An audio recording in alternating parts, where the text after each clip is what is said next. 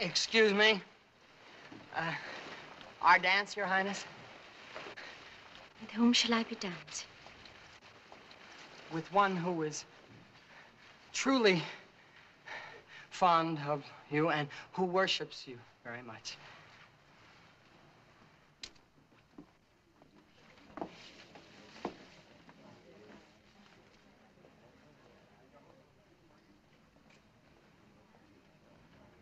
Maximilian, it doesn't seem possible, but that is Corkhead.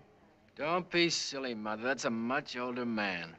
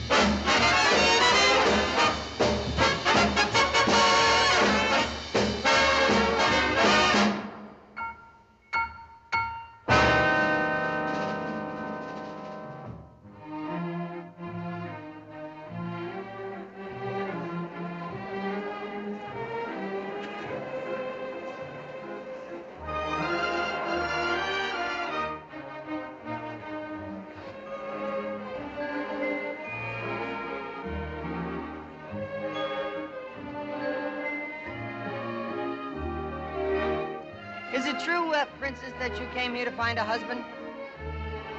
Let's talk about you. Haven't we met before? You and I met before?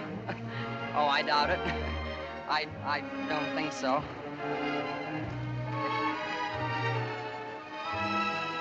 Yes, we have. Well, I can't lie to you, Princess. We have met before, but, well, I'm not a duke or a duchy. I mean, any of those things like that.